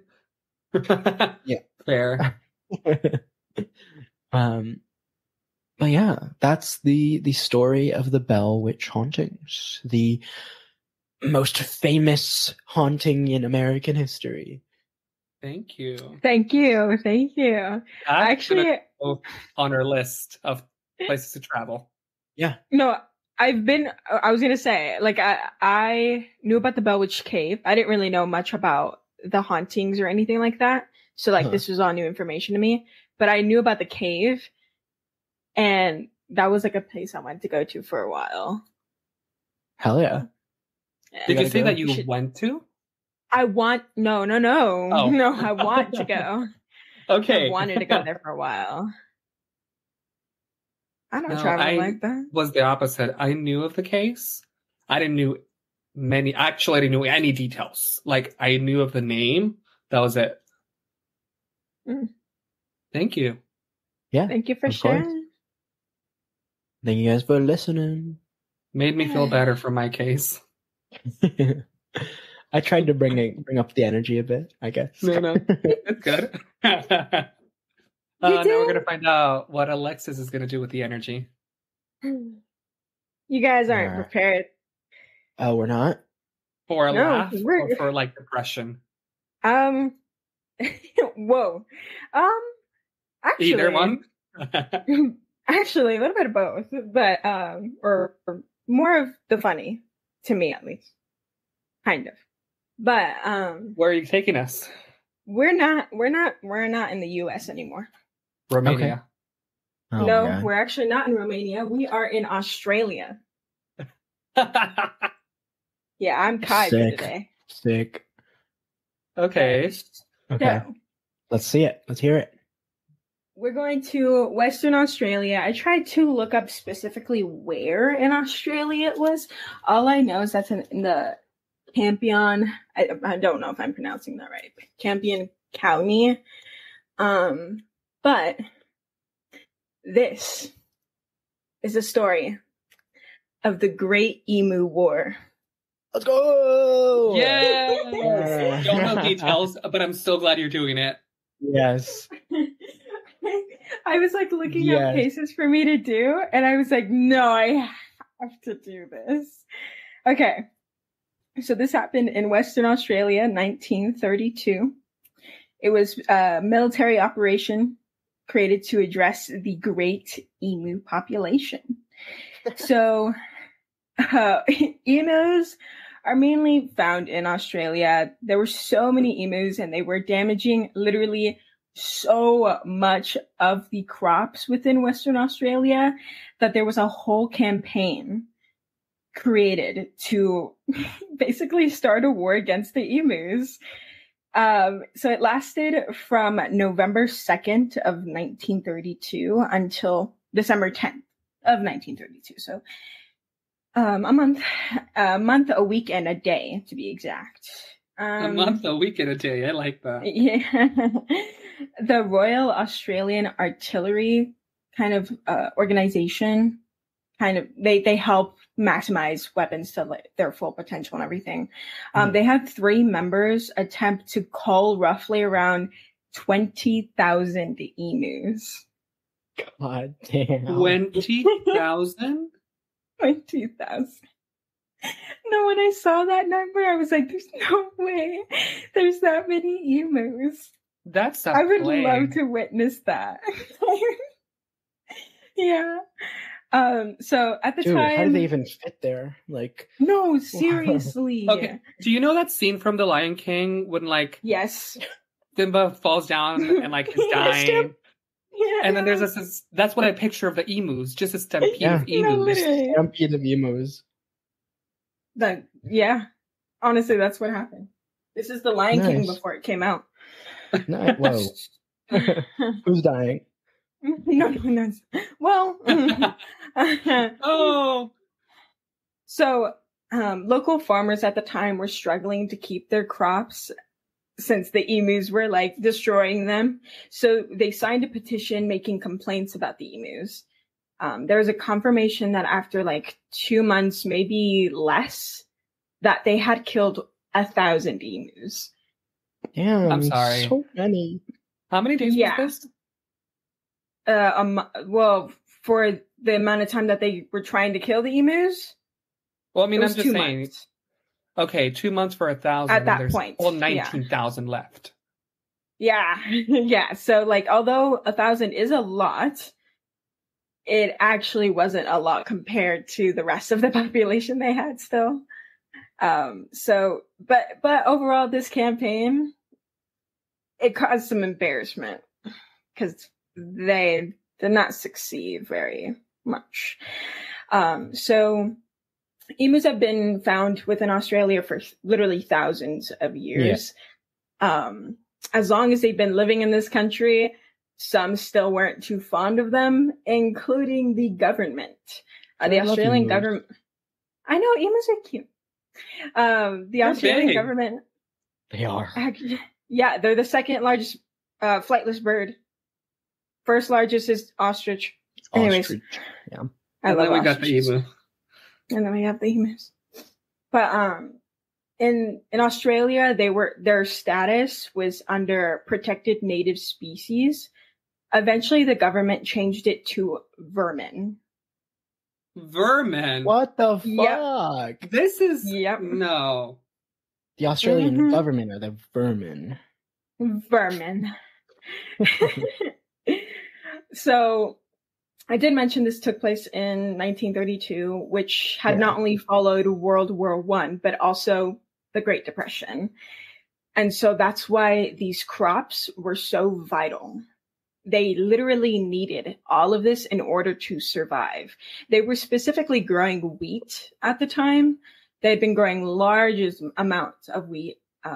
And whenever the emus would try to get to the crops, they would break through the farmers' fences, dig holes big enough for other critters to get in. And if they were to try to eat the crops, they would literally destroy everything around it. And so, of course, that screwed them over big time. They needed that. They needed those crops in order to live, you know? So understandably, they were a little bit upset, but what they did is not justified. So there was a drought in Australia of 1932, and that actually caused a large migration in emus. So that also caused more damage to the crops. Some farmers were actually given permission to shoot the emus themselves. No.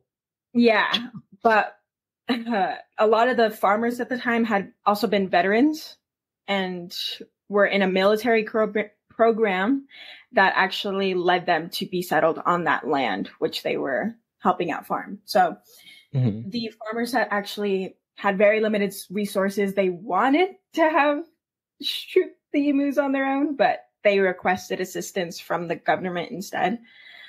So at the time, I imagine it's kind of hard to kill an emu, to be honest. I'm so glad you mentioned I was also going to say that the emus fight back. I like those questions. But I'm going to answer them in just a moment. Cool. So, I thought you were going to be like, I'm going to take all questions at the end of the story. No.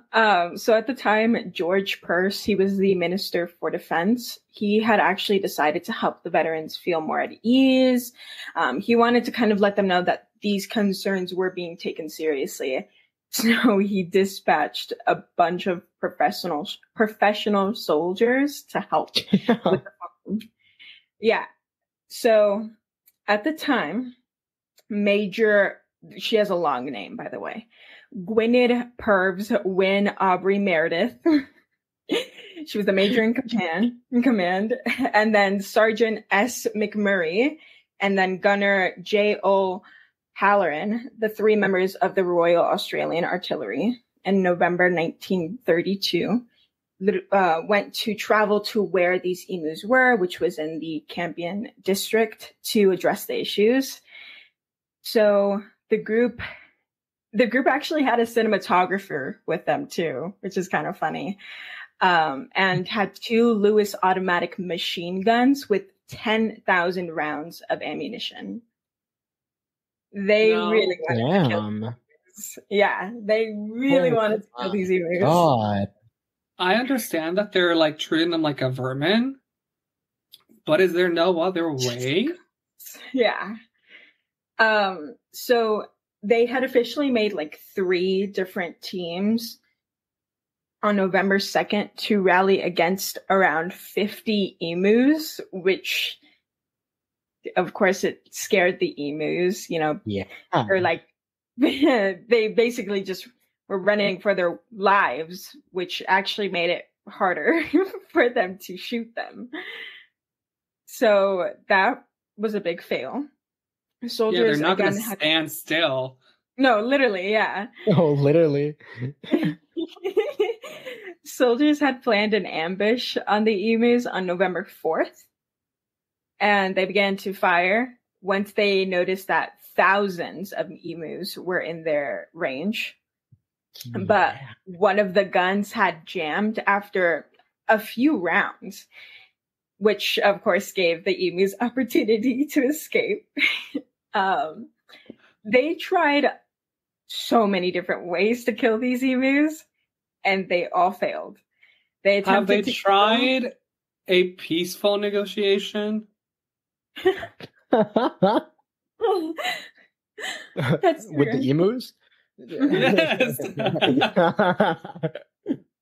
No, but they did try to kill the herds of emus by using trucks with a gunner inside to shoot No way. Mm-hmm. I'm sorry. No way. As horrible as this is, I would love to see that just truck driving towards the emus. Okay, is it just me, or is this giving the same energy as whales, as blowing up whales? Yeah.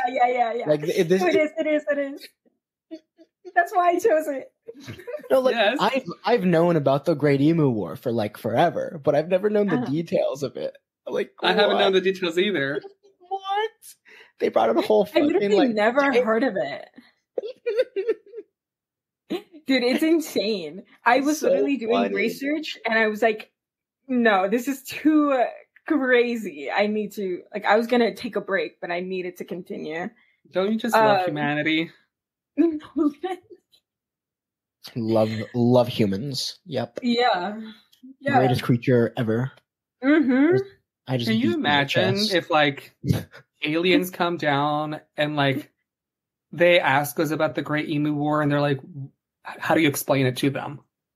I got him. You got it. Yeah. I got him. My dad, he goes outside every night to see if there's aliens in the sky. I thought you were saying emus. Yeah, he does. No, he literally just goes and yeah, that too. What? But he'll come back inside and he'll be like, "You guys, I saw a saucer right now in the sky. It was crazy. Like I saw the lights and everything." And we just have to be like, smoke as an excuse to go search for it's a smoke signal for for the aliens. Bruh. Anyways, I think aliens are out there. Anyway, we're gonna go back on track onto emus. So, you know, they tried using trucks with a gunner inside to shoot them. That didn't work because the emus were so much faster than them because they were on a rough terrain. Yeah. So like that didn't work. And also another thing that made it difficult, I'm so glad you guys asked. It's kind of hard to kill emus because their hide, it's really tough. So even if a bullet grazes it, it's not going to cause any injury to it. At least not fatal. But also, like, they're a big animal. Yes, like, they're huge and they're fast. One bullet, unless like properly placed into like their heart or like a lung, like it's not going to kill it. So I don't know if you know about what was the cleanup of the corpses? Oh. Great I don't question. know. That's a good Great question. question. That is such a good question. They ate the meat. I don't know. Yes, they did. They blew them up. We're not doing this. Moving away from whales. But yeah, their hide literally makes it really hard for them to even kill them with like bullets, you know. But 3 days into the operation, 30 emus had been killed. And then the news at the time had widely publicized on November 8th that the emu war had failed. Some tried to make light of the situation, like members of the Australian House of Representatives, by jokingly saying that if anyone deserved medals from this conflict, it would be the emus who'd, quote, won every round so far, end quote. Yes. Yes. And it's kind of funny. But that same day, I did mention Meredith, the major Gwynedd pervs when Aubrey Meredith, we're just going to call her Meredith, she, as well as the soldiers, had withdrawn from the campaign. And while they withdrew, the local farmers had demanded that they return. Of course. They have Yeah. 4 days later, on November 12th, Hearst had decided to redeploy machine gunners for the program after seeing a report of 300 emus being killed. And between November 12th and December 10th, Meredith had reported 986 emus had been killed and another 2,500 had died from their own injuries. Still, the numbers weren't enough to continue. So they had noticed a pattern and they decided to stop. They also noticed that one of the emus would be a lookout for the rest of the herd. That's so cool. Yeah. And they would like basically warn them, and so that would give them an opportunity to run too. So that's why they weren't able to kill as many emus as well, because someone was always looking out for them. These emus were so tough that Meredith had publicly stated that they could, quote, face machine guns with the invulnerability of tanks. Let's go, dude. I love emus. Emus were meant for war. Yes. No, literally. They're invincible. So, the statements that were made during this time about the war had increasingly made the military act against the emus widely unpopular. Which, yeah, should have been like that. So, despite everything the emus had gone through, at the end of this war, they were declared the victors, you know? Still had 19,000. The Australian government had supplied farmers with ammunition and even created bounties for hunting emus, like for emu hunters. That's insane. In 1934. Can you imagine? It's like, where's Daddy? Or like, what does Daddy do for a living? It's like, oh, he's an emu hunter. And okay, so this happened, that became official in 1934, and within 6 months, approximately 57,000 bounties for dead emus had been claimed. Oh my god. Holy people were jumping on it. I mean, hey, I probably would too, like shit. If you provide the ammunition. I tried to see like what the like reward was for it, but I literally could not find anything, but I'm assuming it was a good reward considering how many people had made these claims. Yeah. But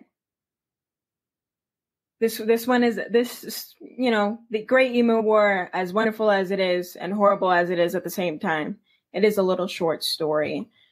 So I love it. It's perfect. Yeah. But it does end off good for the emus.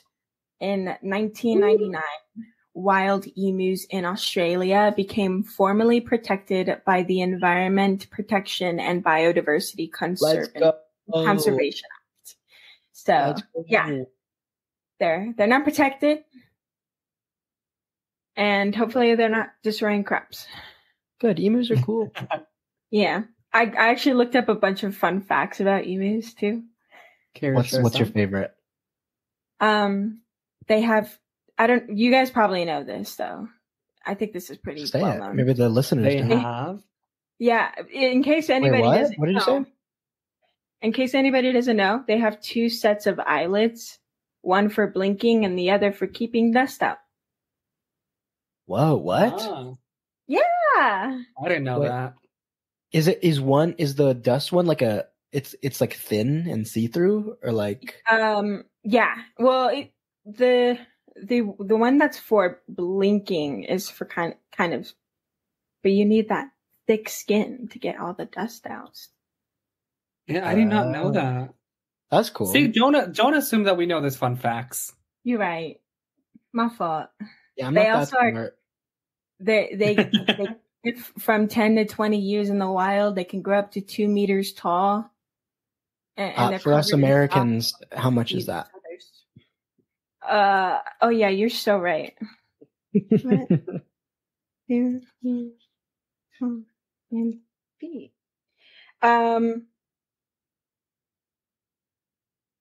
6 feet. Oh, okay, yeah. That's too tall for a bird. That's pretty tall for a bird. Well, they have long ass necks, so yeah. I feel like half of their height is like their neck and their legs, or most their half of their height is their neck.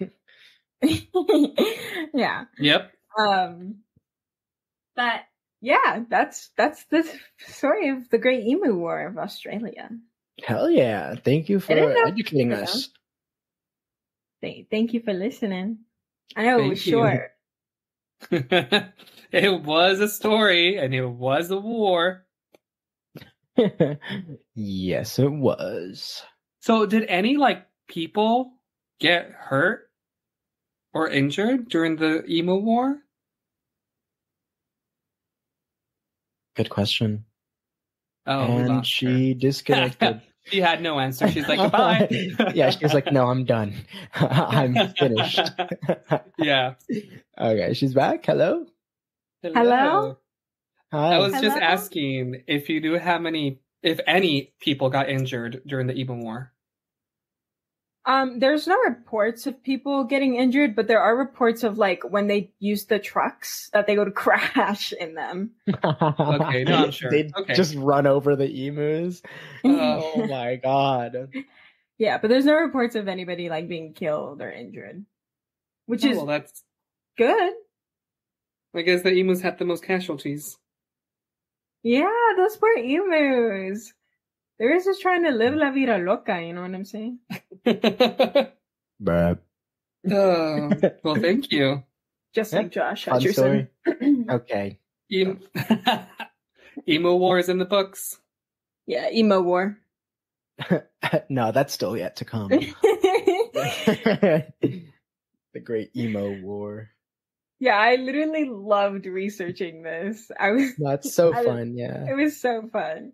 I knew that it was gonna get pretty dark, and so I was like, I need to find a case that's respectfully funny, you know? Ah, okay. Yeah. Wow, you really didn't have hope for us having a good story that was not dark. Well, it's a good story. You know. It's just, you know. I feel like mine was a good buffer. Yours was in the middle. Story. Yeah, I liked yours. I didn't like the teacher marrying the student. Yeah, that's the worst part about it.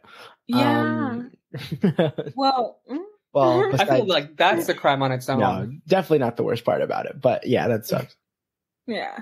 Wow. Weird. Well, episode 6 in the books. Yeah. Episode 6. Woo! If you're listening and you're here at the end after 2 hours, thank you for sticking around. Yeah. Thank you. Follow our socials. Jay, what plug are it. Our socials? Oh. Plug what? The socials. I know. FBI. Yeah, check our socials, our Instagram, Facebook page, TikTok at Chambers of the Occult. Woo. MySpace. If you have stories you would like to check, if you have stories you'd like to recommend, email us at chambersoftheoccult@gmail.com, or feel free to check out our website. We have 2 forms there. You can submit your listener stories if you've ever had something paranormal or a brush with true crime and you would like to talk about it. You would like to share it with us. Feel free to send it in. We'll read them for you. Or if you'd like to suggest a story, like last week Kai did, listener story recommended, the Anthill Kids. What if we get if we start to get little suggestions of quick stories that people have had, their own experiences, we could read them in between our stories that we say. Ooh, on the podcast. Like that. If they're just short, quick little stories. Yeah. I was thinking we could do a bonus episode for those. Oh, that'd be cool too. At the start of the month or at the end of the month, we'll just read 3 or 4 stories each. Let us know what y'all think. How we should format that once we do get enough suggestions. So make sure to send them in, please. We need. Please send them in. We know you have that. them. We know you're holding back. Yeah. Don't hold back. Well, thank you for listening, and we'll be back next episode with more stories. Thank you, guys. Episode 6 in the books. Yes. Have a good night or day. Night. Time here on Earth. Make it worthwhile. Have a safe. great Bye. Bye. Bye. Bye.